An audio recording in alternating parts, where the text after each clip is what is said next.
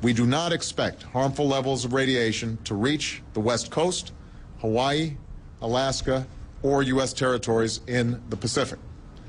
Furthermore, the Centers for Disease Control and Prevention and public health experts do not recommend that people in the United States take precautionary measures beyond staying informed. George Monbiot says he now supports nuclear power. To explain why, he joins us now from Oxford. The extraordinary fact is that no one has yet received what is believed by scientists to be a lethal dose of radiation. There's a growing body of evidence that radiation in excess of what the government says are the minimum amounts you should be exposed to are actually good for you and reduce cases of cancer. 放射線の影響は実はニコニコ笑ってる人には来ません。ぷよぷよしてる人に来ます。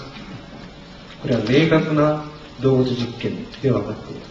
環境の汚染の濃度マイクロシーベルトが100マイクロシーベルトパーアワーを越さなければ全く健康に影響を及ぼしません。昨日いわき市で答えられました。今いわき市で外で遊んでいいですか。どんどん遊んでいいって答えました。福島も同じです。心配することはありません。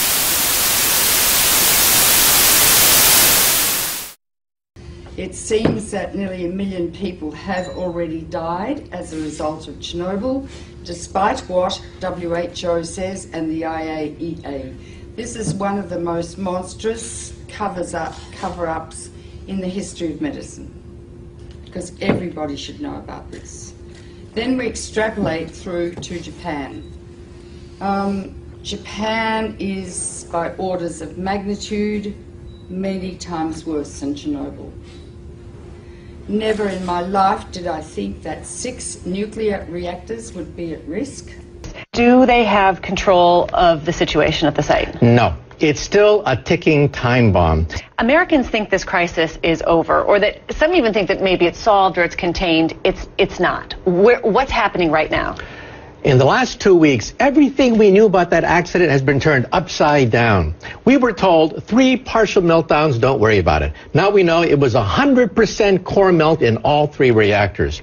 Radiation, minimal, that was released. Now we know it was comparable to the radiation at Chernobyl. And as far as evacuation, 12 miles, that's it. You don't have to evacuate beyond 12 miles.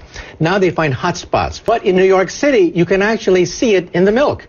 You can actually see that iodine 131 actually spiked a little bit in our milk in New York City. What's happening now, as I'm told, is that the Japanese government are trucking radioactive material from the Fukushima disaster area where it's contaminated all over Japan. Now, what possible reason could there be for burning it as far away as that? I'll tell you the reason. It's really quite sinister and horrifying. The reason is this. That eventually, when these children start to die from leukemia, from other cancers, from heart disease, from whatever, their parents are going to want to go into court.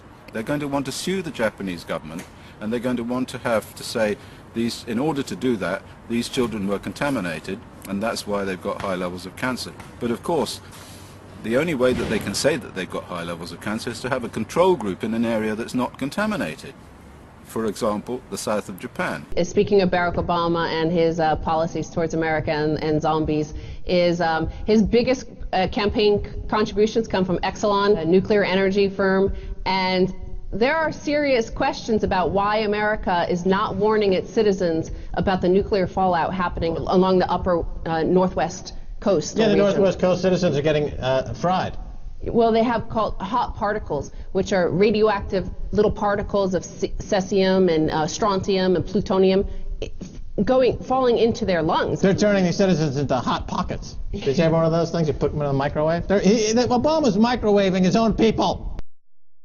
Well, that radiation circled the globe and it came all the way here to Pennsylvania. And about a month after that disaster, radiation levels spiked in our water. Mangano is the executive director of the Radiation and Public Health Project, made up of scientists and health professionals. The great majority of infants who died in the first couple of weeks of life. And yes, you heard him right. He believes radiation traveling from Japan to the U.S. by air we breathe, getting into the rain and our food, enters our bodies. And in this case, Mangano says it's affecting particularly pregnant women without them knowing, until their newborn suddenly dies. It goes through the placenta and into to the fetus. And we know this is not something new. But when you're in hot particles, unless there are many, many, many, it's very difficult to detect a single hot particle. But that doesn't mean it's not dangerous. We're discovering by scientists, independent scientists, using air filters in Japan, that the average person in Tokyo breathed in about 10 of these hot particles every day, all the way through the month of April. Those same scientists using air filters are discovering that in Fukushima, people were probably breathing in 30 or 40 times more radiation than they were in Tokyo. Again, in the form of a hot particle. And what surprised me was that air filters in Seattle indicate that people there were absorbing 5 hot particles every day for the month of April. Now, you can't run a Geiger counter over someone's lung on the outside to determine if they have a hot particle, because those particles, those rays, don't travel outside the body. They do their damage to the local tissue. But we know they're there because the air filter results indicate that they are. We'll start seeing lung cancer and leukemia, I think 2 to 5 years from now. And then solid cancers will start appearing 15 to 60, 70 years later. So the ace up the sleeve of the nuclear industry is the incubation time for cancer. It takes a long time for cancers to develop once you have inhaled or been exposed to these radioactive elements. And no cancer identifies its origin. And so there is already a level of cancer in society, but it's going to increase dramatically.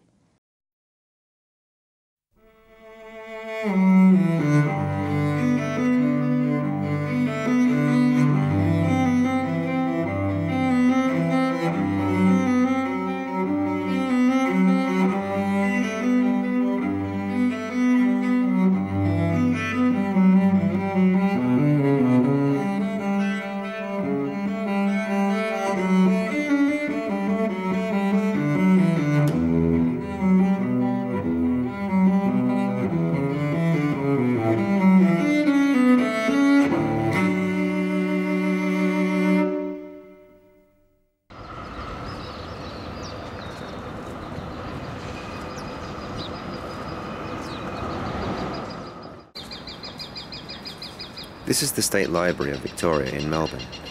As it is, I'm not here to borrow a book, but instead to recall a time when this building and its front facade invoked the possibility of a global radiation catastrophe. In 1959, a major Hollywood motion picture was filmed here, starring prominent actors of the day such as Gregory Peck, Ava Gardner and Fred Astaire. On the Beach was a post-apocalyptic story in which there has been a major nuclear war in the Northern Hemisphere. It has released such tremendous radiation that it forces our protagonists to find refuge in southern Australia, since the Northern Hemisphere is inhospitable to human life. The city of Melbourne, this building, and its facade were prominently featured in the film. It was across here that a large white banner was hung declaring, "There is still time, brother," suggesting that the survivors make the most of their time remaining before the radiation inevitably reached Australia to claim their lives. The US Department of Defense refused any cooperation or collaboration with the movie. The US government complained that the film was unrealistic since the expenditure of all the world's nuclear arsenal in 1959 was far too small to make the Northern Hemisphere uninhabitable. Unfortunately, since that era, nuclear weapons and nuclear power plants have proliferated to such an extent as to make a scenario, such as in On the Beach, a much more realistic proposition indeed. What is more, recent events on a beach some 9,000 kilometers north of here in Fukushima, Japan, are threatening to make that piece of science fiction into a nightmarish science fact. The nuclear meltdown crisis in Fukushima is not over. In fact, it has only just started. This is a documentary not about the 8.9 magnitude earthquake, nor the waves of water that killed thousands of people.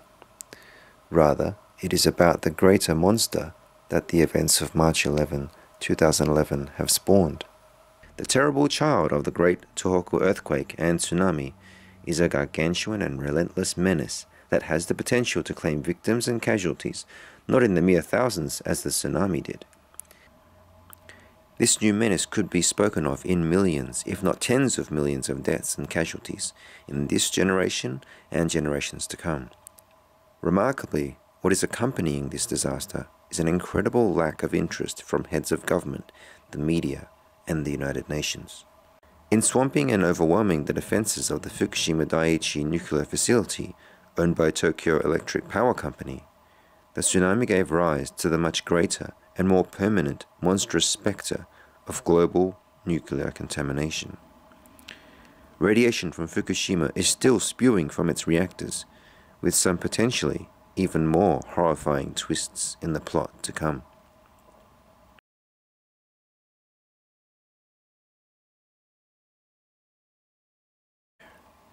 Radioactive contamination cannot be readily understood or dealt with in terms easily grasped by the man on the street. It does not alarm our primal survival instincts that normally alert us to danger.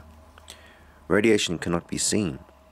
Radiation cannot be felt or touched. It has no taste, no scent, and no odor. It does not announce itself like an earthquake, or a marauding invader, or an enraged supernatural monster. But once released, radiation can move seamlessly and soundlessly through walls, tarps, and defensive barriers. It seeps into soil and water tables. It is an eager traveler, contemptuous of sovereign boundaries, oceans and continents. By taking to the wind, hitchhiking on far-flung pollen grains, or falling with precipitation. Rather than taking on a terrifying tsunami-like physical force, destroying all in its path until it is exhausted of energy, radiation is an indefatigable and deadly ghost, seemingly absent and invisible, yet omnipresent and irresistible. Once released, its lethality has, in human lifespan terms, a permanent quality, as plutonium has a half-life of 24,100 years. In high doses, radiation can kill and maim in hours. Dispersed, it can patiently lodge itself in a plant, animal, or human host, giving rise to a whole range of death-dealing ailments. If it does not strike dead the original host, it can easily kill or maim the offspring. If a fetus, a normal, genetically, chromosomally normal fetus, is exposed to a tiny bit of plutonium that lodges in its brain, developing brain, it can kill the cell that's going to form the right half of the brain or the left arm. That's called teratogenesis, damage of a normal fetus. It also, plutonium in particular, which is highly mutagenic, lodges in the testicles. It has a predilection for testicles, and it lodges next to the spermatogonia, the cells that form the sperm, the precursors. And it's an alpha emitter, highly mutagenic, so it can mutate genes in the sperm to induce genetic mutations and genetic disease down the generations. And it takes up to 20 generations for recessive mutations to express themselves. So we're talking about eons of time for expression of genetic disease. That's the second thing. The third thing is if the man's got plutonium in his testicles, and every male in the Northern Hemisphere has a tiny load in his gonads from weapons testing days, and plutonium is still falling out. And the man's cremated. The smoke goes out the chimney with the plutonium, so you can breathe it in, another man can, and it's ad infinitum, because plutonium has a half-life of 24,400 years and lasts for a long time. But the other thing is that the body thinks plutonium is iron. It's an iron analogue. So it's stored in the liver, where it causes liver cancer. It's stored in the bone marrow to produce hemoglobin in the red blood cells, but it causes leukemia or bone cancer. It crosses the placenta into the developing embryo, which lets nothing through it, incidentally, except plutonium and a few other nasties. It's stored in the testicle too. So it's a ubiquitous, really dangerous isotope. And from the time they discovered it in the Manhattan Project, they knew its dangers.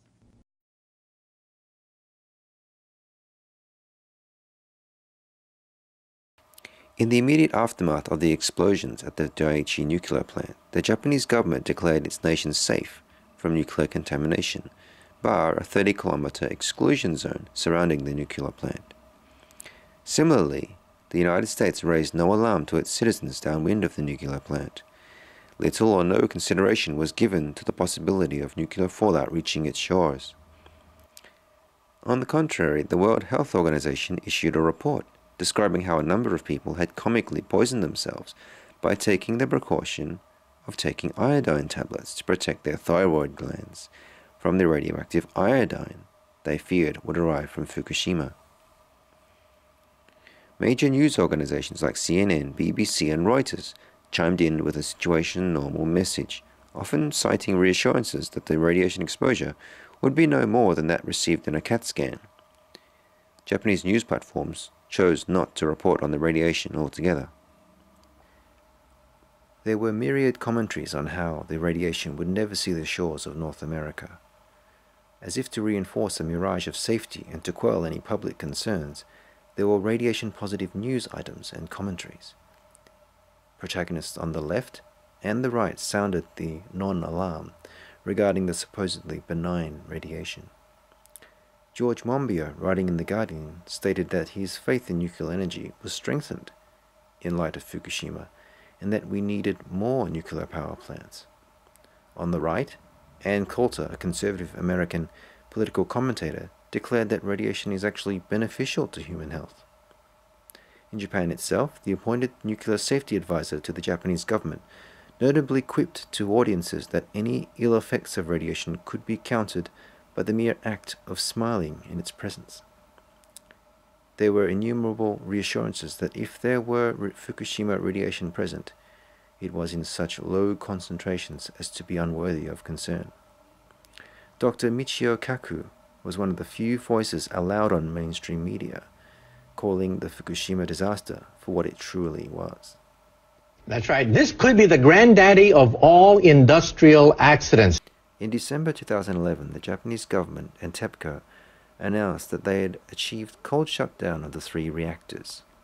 This proved to be an empty milestone, as it was merely an announcement of what was on their timetable for shutdown, rather than a reflection of any physical achievement.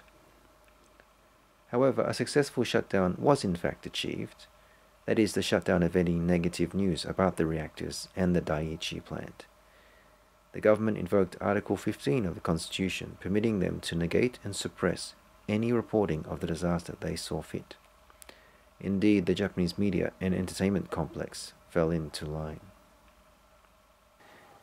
In reality, what was occurring behind the scenes from March 11 onward at TEPCO and within the Japanese government was a sordid drama of sheer panic, cover-up and disinformation. Within hours of the accident, we now know it was like the Keystone Cops. People that are clueless, headless, just running around crazy, not knowing what to do. On March 11, 2011, the tsunami wipes out the Fukushima Daiichi plant's water cooling systems, causing the nuclear fuel rods in reactors 1, 2, and 3 to heat up and explode. At reactor 4, there is a large hydrogen explosion. These incidents release tremendous amounts of radiation and radioactive hot particles into the air. TEPCO raises no alarm to the public. Inside Fukushima Daiichi, plant manager Masao Yoshida refuses to abandon the stricken plant, as his superiors at TEPCO headquarters are urging him to do. Instead, he pleads on the phone with Prime Minister Naoto Kan's officials that Daiichi should not be abandoned. TEPCO's president, Masataka Shimizu, makes competing calls to Kan's office, saying that the company should be permitted to evacuate all staff. Yoshida vehemently opposes this and further defies TEPCO by ignoring their order not to flood the reactors with seawater, thereby avoiding what would have been probably the meltdown of all 6 reactors and incineration of all the nuclear fuel assemblies in storage near the reactors. In Tokyo, government science advisors informed the Prime Minister of the situation with the sketchy information that TEPCO has provided them. Prime Minister Naoto Kan seriously contemplates the unthinkable, ordering the evacuation of Tokyo, a city of 30 million souls.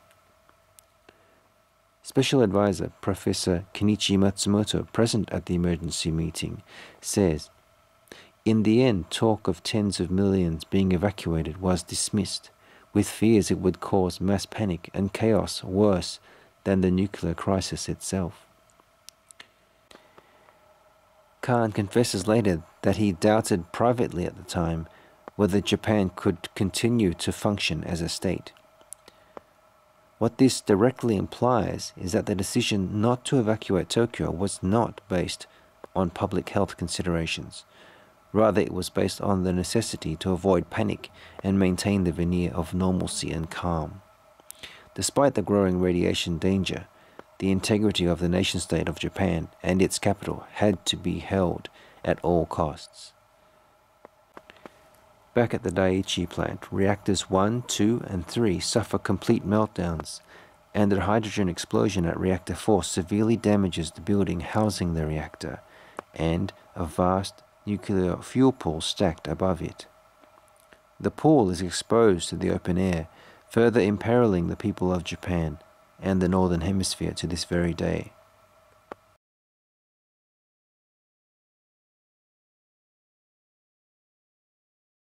While the decision not to evacuate Tokyo and North Japan made by the Prime Minister may have avoided panic and chaos, they have only resulted in a very calm and orderly irradiation of tens of millions of Japanese people. With time, even low doses of radiation kills, maims, reduces life expectancy, causes birth deformities, and manifests itself in lesser, seemingly unrelated maladies, ranging from heightened skin irritation to severe lethargy. No level of radiation exposure is safe, and the effects are cumulative. Also, hot particles released from Fukushima are not easily detected. Once breathed in, they become internal emitters, irradiating the surrounding tissues and causing cancers. But after the Fukushima meltdown, the Japanese government inexplicably switched off all public radiation readers and meters. The government even raised the acceptable level of radiation for children from 1 millisievert to 20 millisieverts a year, the same as nuclear power plant workers. It was as if by the mere making of government decree, the biology of children had magically changed to that of an adult in terms of radiation tolerance. Radiation does the greatest damage to children and the unborn, as they have the fastest growing cells. Radiation stunts their growth and greatly reduces their life expectancy. If we are to consider what could be the health legacy of Fukushima, perhaps we should consider the Chernobyl meltdown of 1986. To date, the Chernobyl accident has been estimated to have killed 1 million people worldwide. We must remember that the Chernobyl reactor had a partial meltdown while running at low capacity. At Fukushima, there were 3 complete reactor meltdowns in reactors that were running at full capacity. These fuel rods contained not only cesium, but MOX, plutonium-based fuel.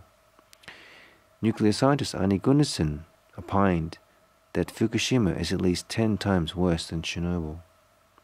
Chernobyl was in a sparsely populated area. Fukushima Daiichi is in a relatively densely populated area, with the huge metropolis of Tokyo only 250 kilometers away, inhabited by 30 million people. In the year after Chernobyl, all European fresh produce and milk was banned, and food was shipped in from outside areas. In contrast, in Japan, Fukushima and Tohoku food and produce has been pushed as safe and sent and sold all over the country. Members of the popular boy band Tokyo went on TV to express their support by eating Tohoku agricultural produce. つながっています。食べて応援続けます。 While their relative youth may aid staving off radiation illness for a few years yet, a middle-aged TV presenter, Norikazu Otsuka, was not so lucky. He ate Fukushima produce on air regularly, and in short time was diagnosed with acute leukemia and hospitalized. Some Japanese citizens have not waited on their government to be the final arbiter of what the actual radiation risk is in their country. individuals have been doing surveys with personal Geiger counters, finding and measuring time and time again areas with radiation well beyond what is deemed safe for children, not to mention adults. This is occurring not just within the 30-kilometer exclusion zone from the nuclear plant, but in major population centers 200, 300, even 500 kilometers from Fukushima.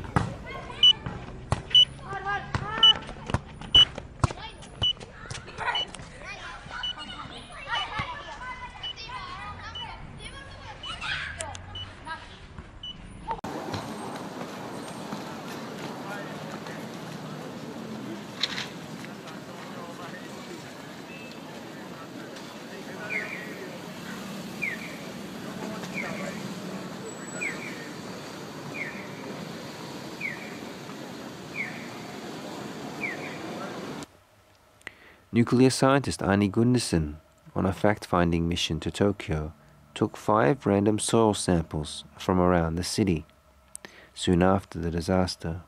I just went around with 5 plastic bags, and when I found an area, I just scooped up some dirt and put it in the bag. One of those samples was from a crack in the sidewalk. Another one of those samples was from a children's playground that had been previously decontaminated. Another sample had come from some moss on the side of the road. Another sample came from the roof of an office building that I was at. And the last sample was right across the street from the main judicial center in downtown Tokyo. Well, I brought those samples back, declared them through customs, and sent them to the lab. And the lab determined that all of them would be qualified as radioactive waste here in the United States and would have to be shipped to Texas to be disposed of. Now think about the ramifications for the nation's capital, whether it's Tokyo or the United States. How would you like it if you went to pick your flowers and were kneeling in radioactive waste? That's what's happening in Tokyo now. Dr. Paolo Scampa, an eminent chemical physicist, recently announced his calculations of deadly radioactivity in Tokyo. He found that the radiation measured at Tokyo Station corresponds to 25 times the maximum permissible artificial hourly dose, that of 0.114 microsieverts per hour. His findings were reported in Veterans Today, which called for the evacuation of US military personnel from Tokyo, declaring being stationed there akin to a death sentence.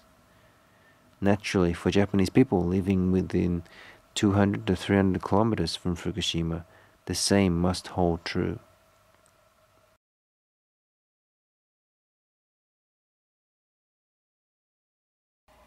It has not taken long for the radiation to physically manifest its presence.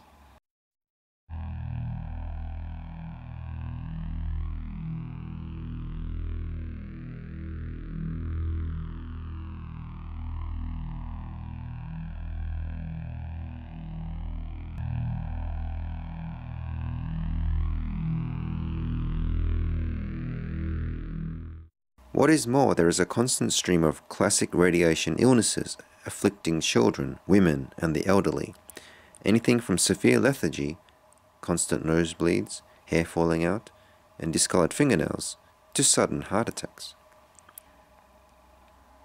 In Fukushima itself, people who have come to local hospitals with what they thought were radiation-related illnesses were told by hospital staff that they needed psychiatric help and were given drugs to alleviate their suffering.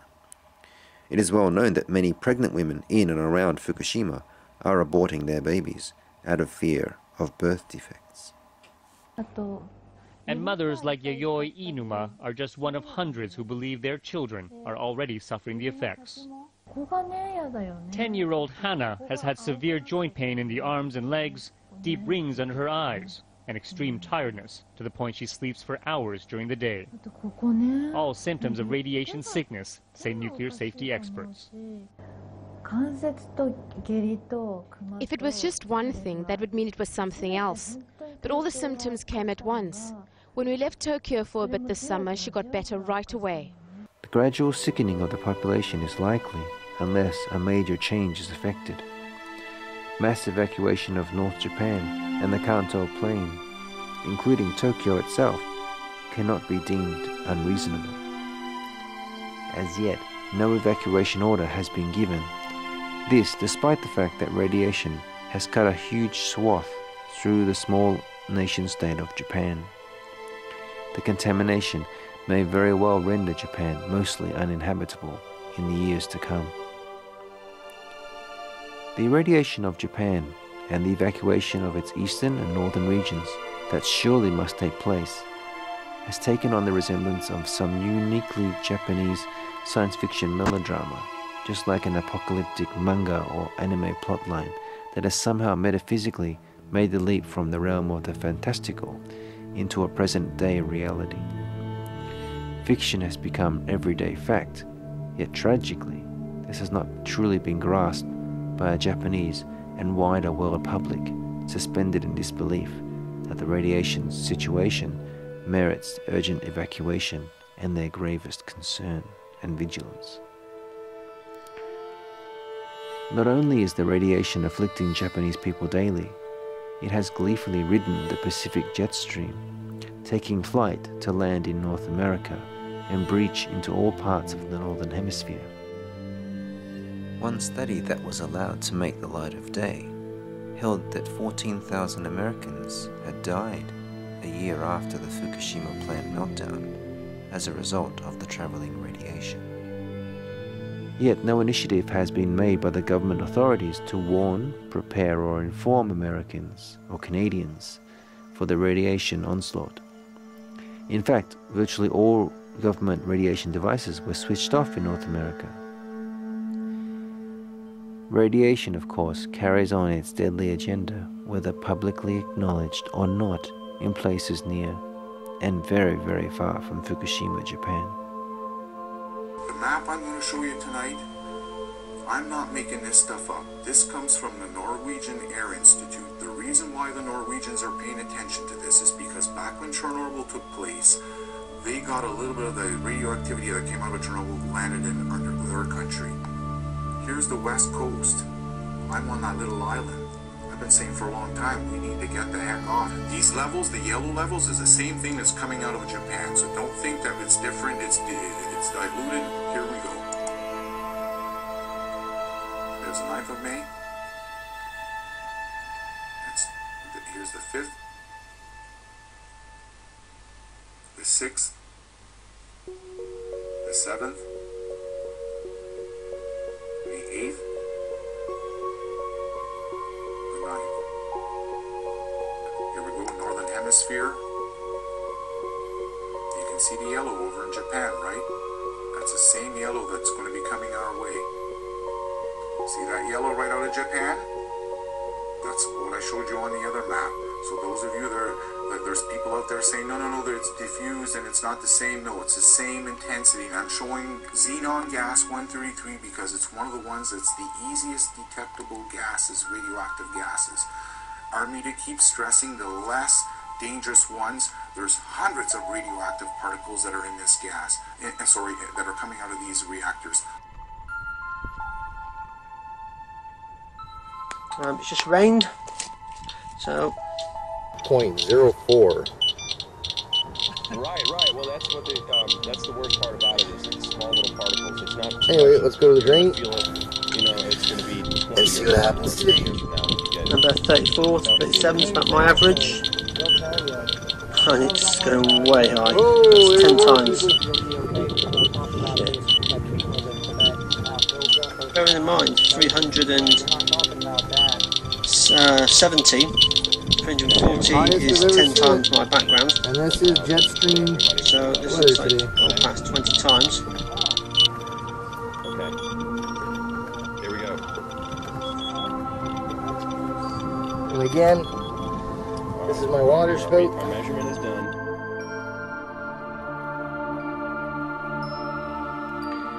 Thus we have a worldwide public health time bomb that is primed to explode.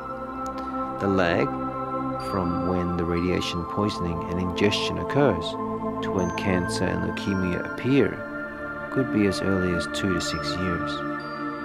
Given the exposure to which millions of Japanese and residents of the Northern Hemisphere have already been subjected, it is for many of them only a matter of time before the cancers manifest themselves.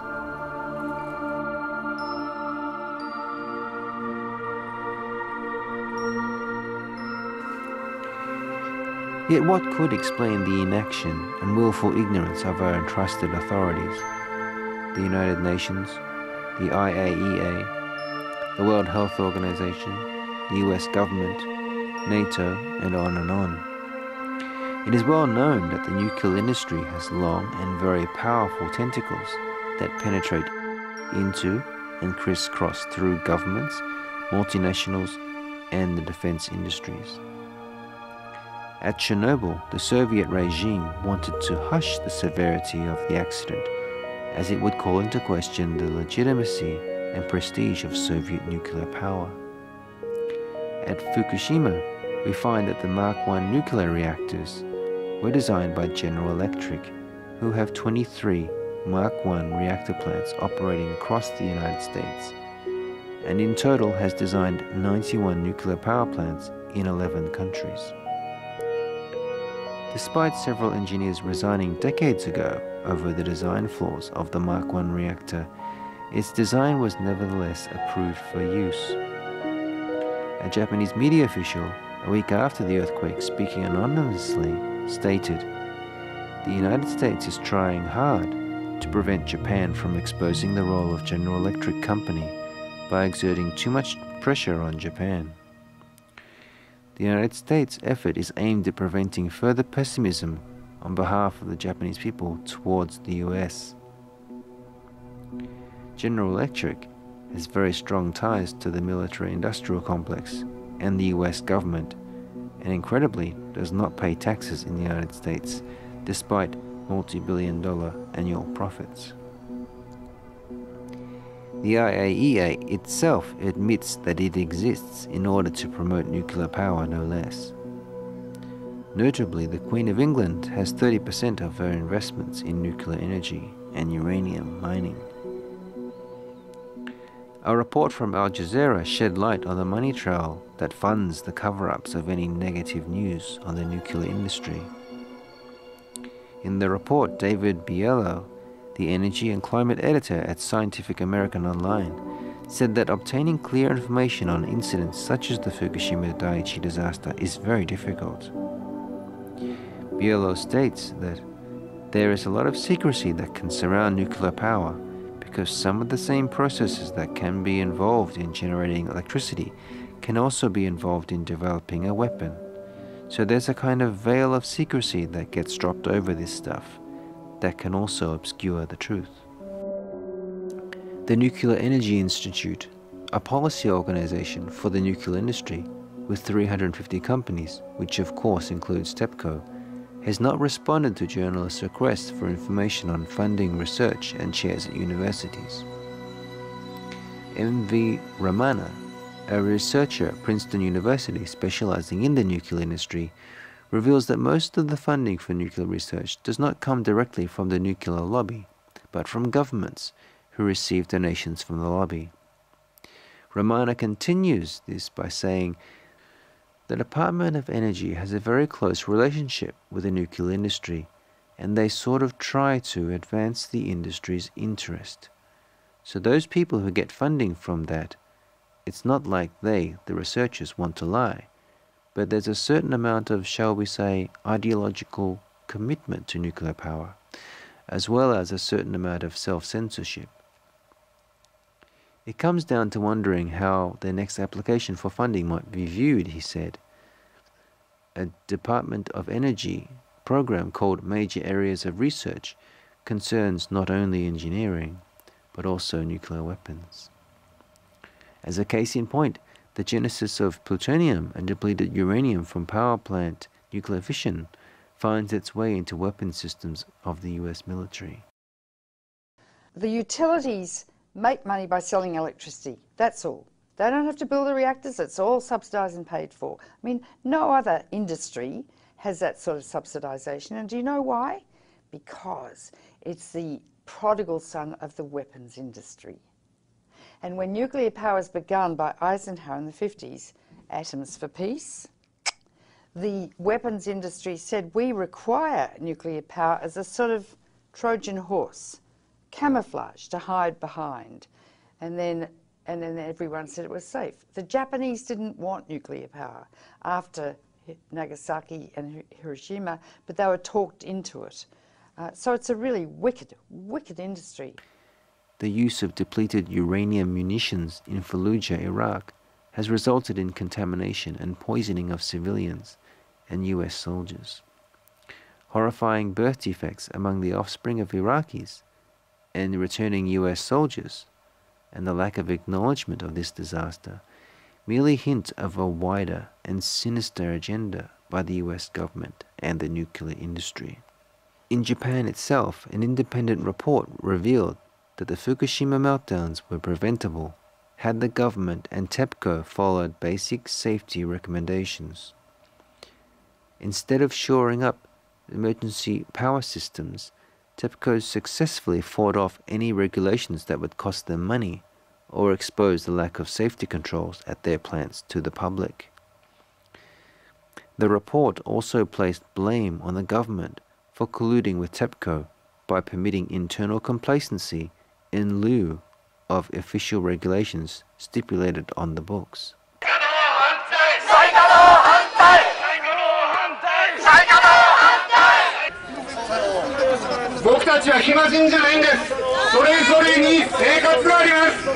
Moreover, nuclear plants have been restarted despite hundreds of thousands of Japanese citizens protesting against them. It seems that the government is the nuclear industry, and the nuclear industry is the government. Certainly, this very, very cozy relationship between TEPCO, GE, the United States and Japanese governments, the military-industrial complex, and even international nuclear research academia, plus the intertwining of nuclear engineering and nuclear weapons interests, goes a long way to explaining why any negative news about the reactors and their radiation is strongly suppressed and ridiculed. If we are to confront this crisis, we will have to deal not only with the ongoing radiation release, but three major shadow points that threaten to escalate the crisis to a possible extinction-level event.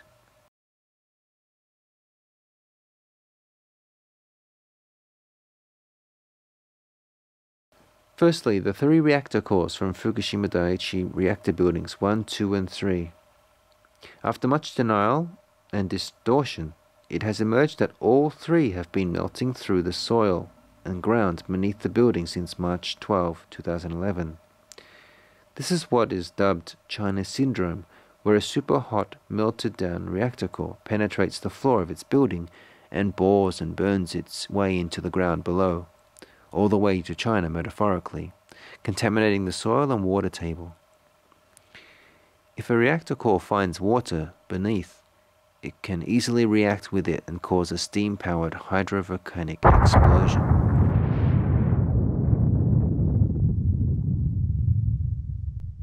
Digging and catching up to these three very hot runaway reactor cores in order to encase them in concrete. To prevent this would be a monumental task for TEPCO. Each reactor core already has a 500-day lead on any search and entombment party. TEPCO have cried poor already on issues of the Daiichi nuclear plant cleanup and have so far based their responses on cost and shareholder considerations.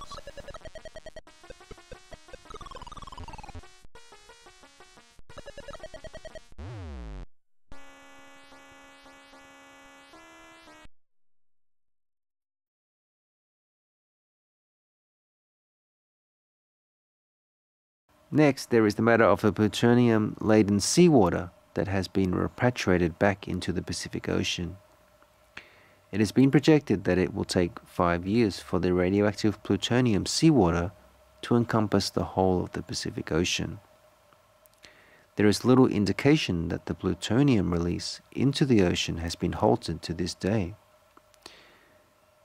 Bluefin tuna have already shown up on the California coast, with radioactive cesium in their bodies.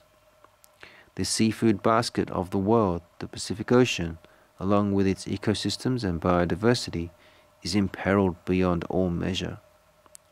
The consumption of any Pacific seafood must be vigorously discouraged, yet little has been done to prohibit it. Even green groups have been relatively silent on this issue for reasons unknown. The New York Times is reporting that 200 tons of radioactive liquid are being poured into the nuclear reactors and the fuel pool at Fukushima every day. Well, where's it going? If it's going in, it's coming out. And it's coming out two ways. It's coming out as radioactive steam, and it's coming out as radioactive water. Offshore radioactive readings in the ocean have gone up and are now over 3,000 times higher than the standards that are routinely expected. That's not coming from the air. The ocean's too big to be polluted by what's coming out of the airborne releases. It's clearly leaking from the trenches into the ocean. They haven't found the leak, but the only source of quantities of radioactive material large enough to pollute the ocean has got to be leakage from these trenches.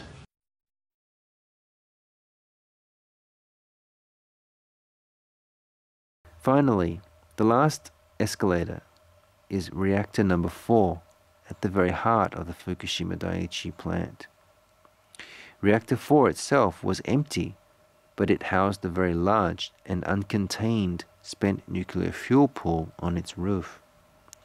Due to the explosion, the Reactor 4 building is severely damaged and has 1,535 fuel rod assemblies that are immersed in water but exposed to the air and the elements. They are also stacked high in the air on elevated racks like mere warehouse inventory. Moving these rods must be done while immersed in water and in heavily protected structures in an environment that is now highly radioactive. The crane equipment designated to perform this task was destroyed in the tsunami. Work has only just started now, in late 2012, on reinforcing Reactor Building 4 with a view to removing the 1,535 fuel assemblies. The projected time that it will take to secure and remove the fuel assemblies is 2.5 to 3 years, so sometime in 2015 or 2016. Another 7 or 8 magnitude earthquake is all that it would take to collapse the building and allow the fuel rods to crash to the ground, exposing them to the air and sparking the burning of all that cesium into the atmosphere. Such a fire cannot be put out with water once it is ignited. Contact with water creates a pyrophoric reaction in which oxygen from the water itself is extracted by the super hot rods to continue and enhance the burning and thus affect the release of radiation and cesium. Even a rocket-propelled grenade attack by North Korean frogmen would do in Reactor 4. The collapse of this single building would be so catastrophic since the subsequent release of the 1,535 fuel assemblies would easily trigger a huge radiological fire that would quickly spread to a nearby common spent fuel pool a mere 50 meters away, with a further 6,375 fuel assemblies. This represents about 50 times the amount of radioactive cesium released from Chernobyl. There are a further 3,511 spent fuel assemblies in the Daiichi plant, and if they were absorbed into the fire also, it would be a cesium release 85 times that of Chernobyl. Mitsuhei Murata, a respected diplomat and former Japanese ambassador to Sweden, declared that if Reactor 4 collapses, the whole of the Earth's northern hemisphere would have to be evacuated, and does not rule out a global human extinction event. Nuclear scientist Arne Gundersen and physician Helen Caldecott have both stated that they would leave the northern hemisphere if Reactor 4 collapsed. However, if there's another earthquake and Building 4 collapses, which contains the cooling pool with fresh fuel, I'm going to evacuate my family from Boston.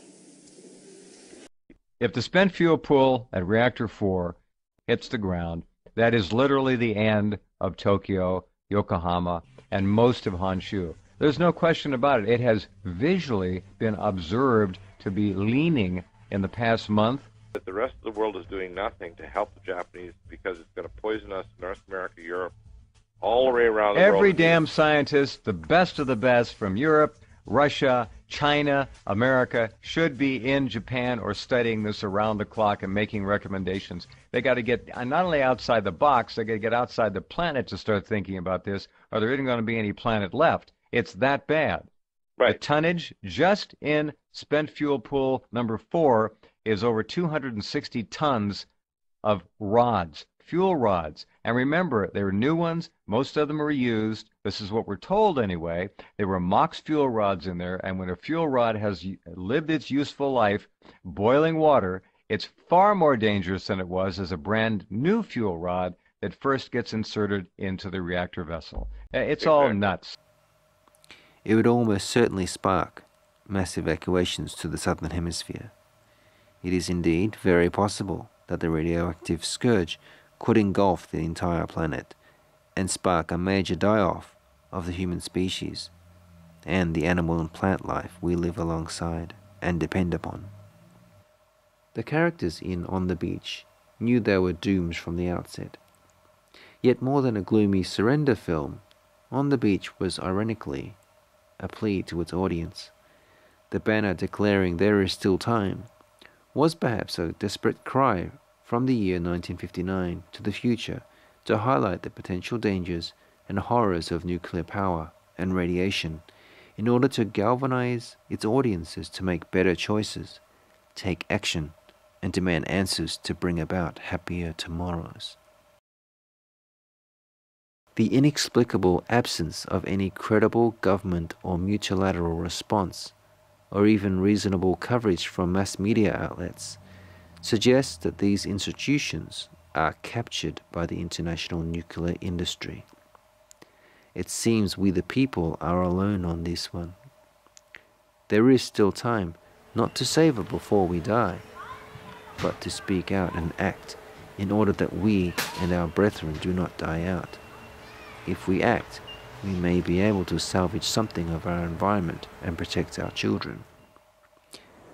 If inaction and indifference is to be our response, then we are, for all intents and purposes, no matter where we live across the globe, all standing on Fukushima Beach together, waiting for the lethal radiation to take us en masse. We will be judged by our children, one way or another.